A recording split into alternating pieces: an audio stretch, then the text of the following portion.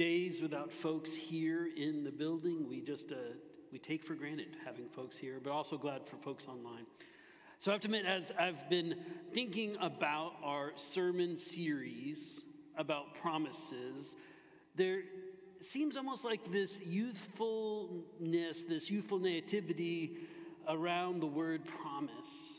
You're right, this series we're using as a placeholder for the church word covenant, which we don't use very much, right? We use here at church.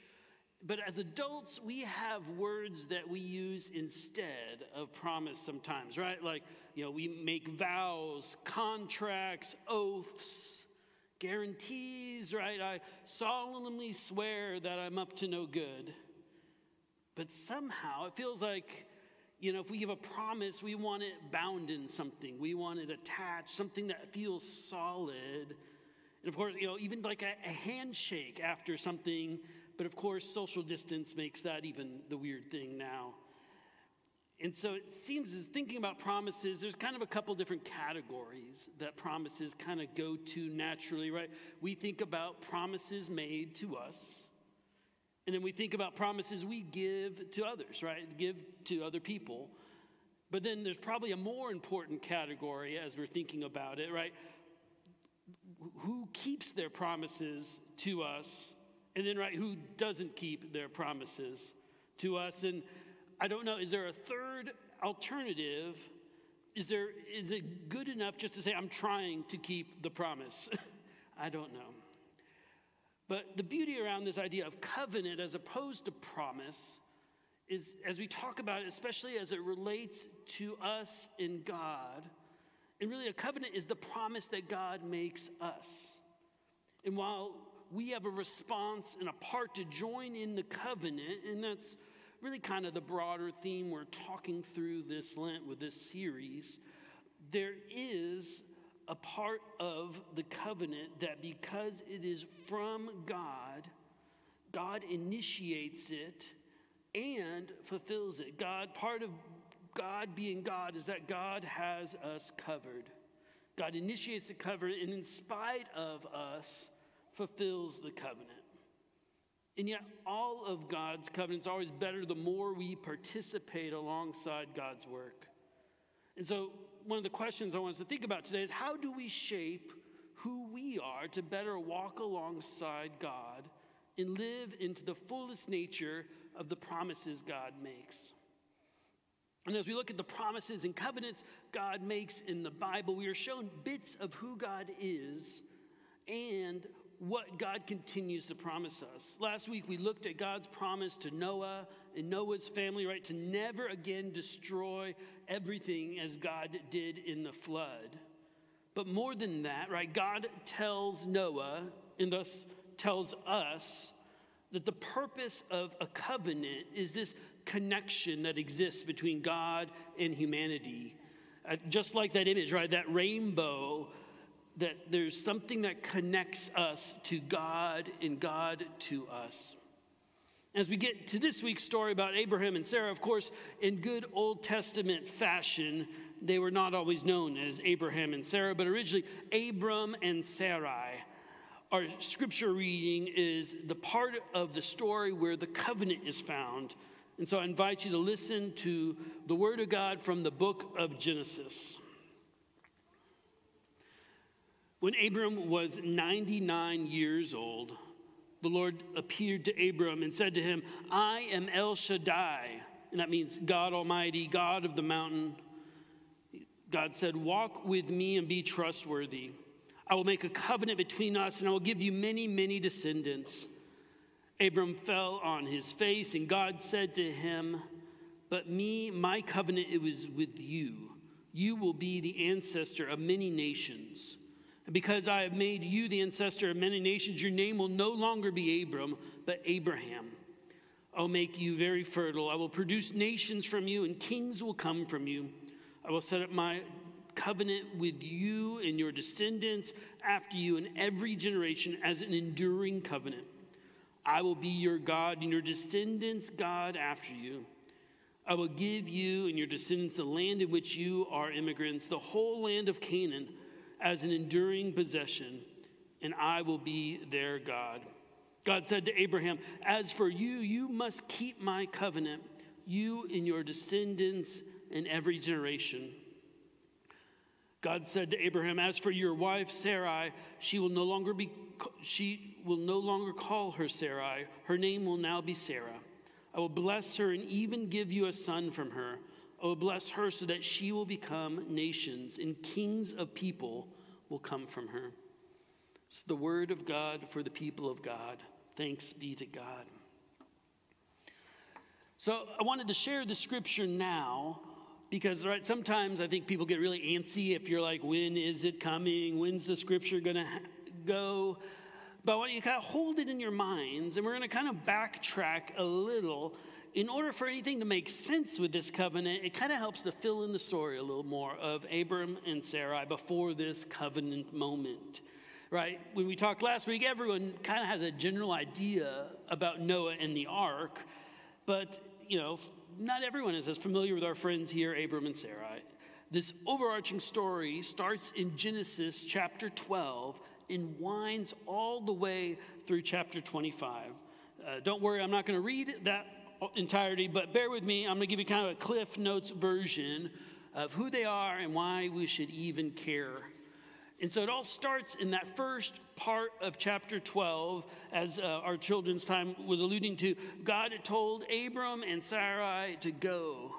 God tells them to leave their land, leave their family. Abram was to leave his father's household and go to the place that God would show him. God says that God would make of Abram a great nation and bless him. And beyond that, and this is an important part from that chapter 12, is that all the families of the earth will be blessed because of you.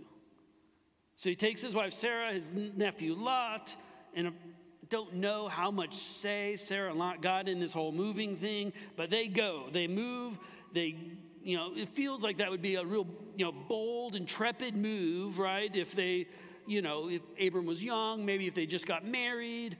But instead, right, Abram does all this at what age? What do you think? How old was Abram? Any guesses?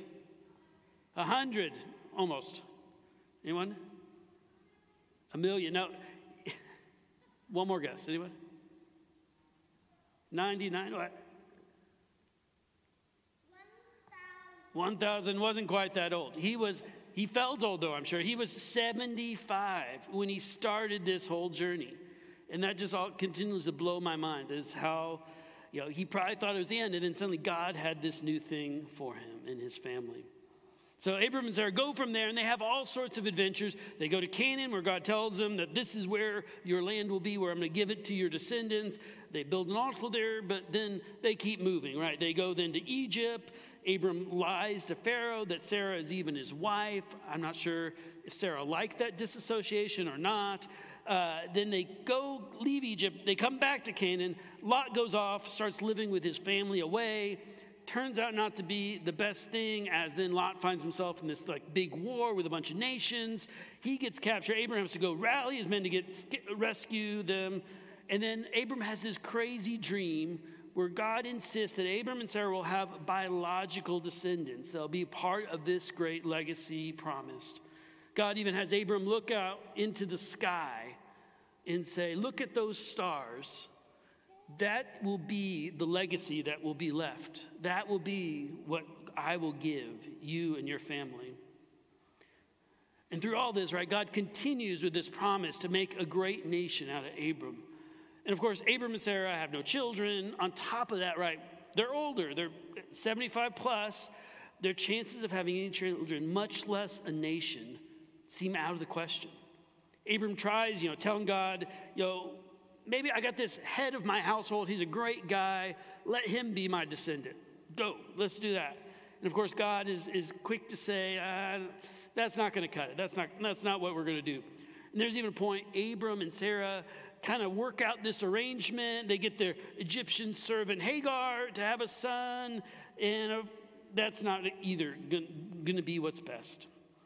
As you read about all of these exploits of Abram and Sarah, I know it kind of feels like each part of these kind of like a small little episode, each one kind of is told as you read it in this kind of matter-of-fact way.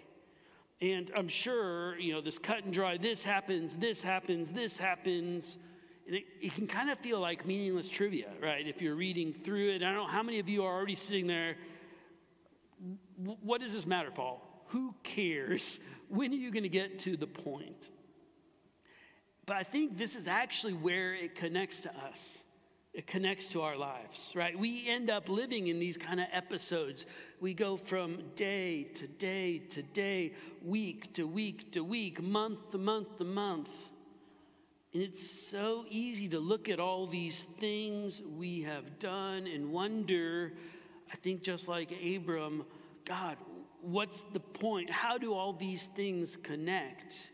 Right, we go from months of quarantine, a week full of winter storms, now this week where it feels like it's warm and it's like a walking dream of what was before. What on earth does it mean? What purpose does God have for us through all of this? We get these vague ideas like Abram, that God wants for us to be a blessing to others, but how? How do we do that? How can we be a blessing when we feel like our life is this series of just episodes, almost like an endless replay of streaming content, one thing after another thing after another thing? And just like some of our apps, right, we wonder, are we still watching? Are we still listening? Are we sure we are ready for that next thing that'll happen in our lives? But if we dig deeper into this overarching story in Genesis, I would say both Abram and Sarah's journey mirror our own. I think we can find things that God is trying to work with us, just like the things we see in these stories.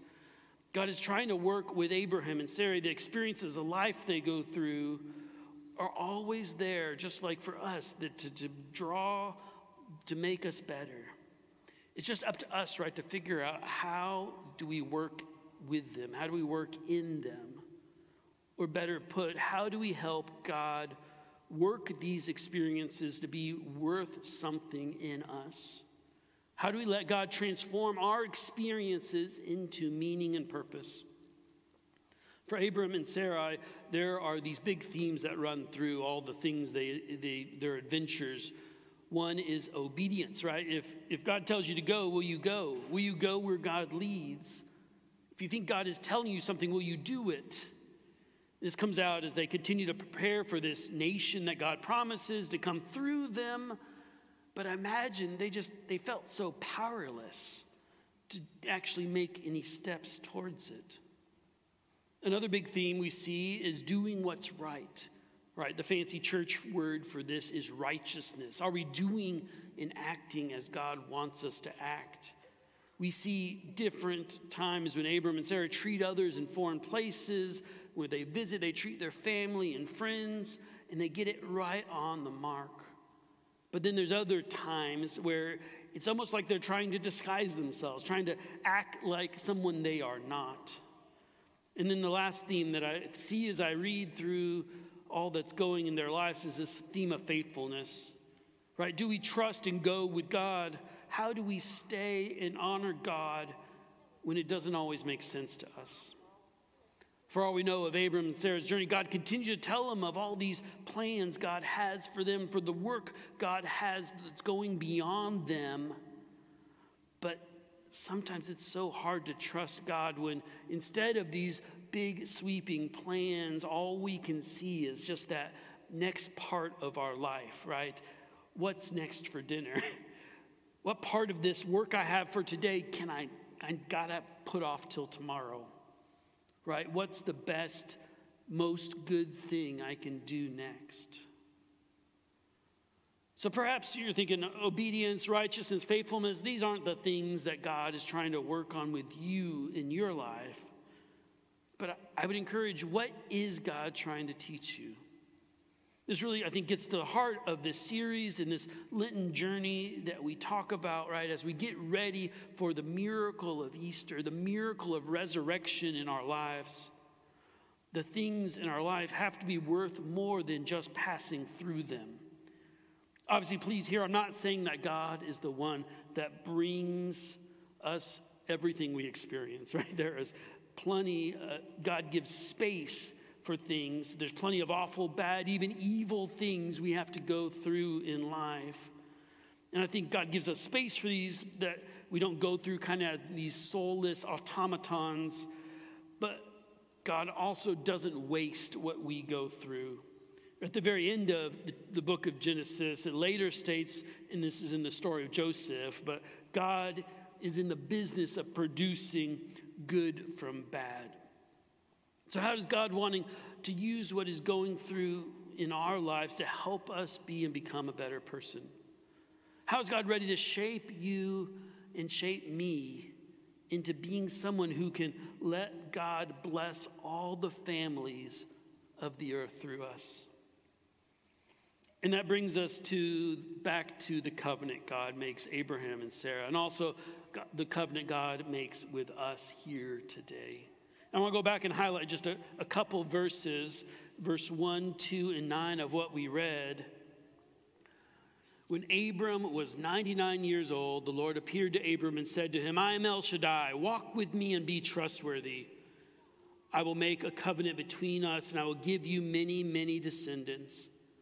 And then later in verse 9, God said to Abraham, as for you, you must keep my covenant, you and your descendants in every generation. As we wrap up our time, I want to highlight a few ways I think this covenant matters to us.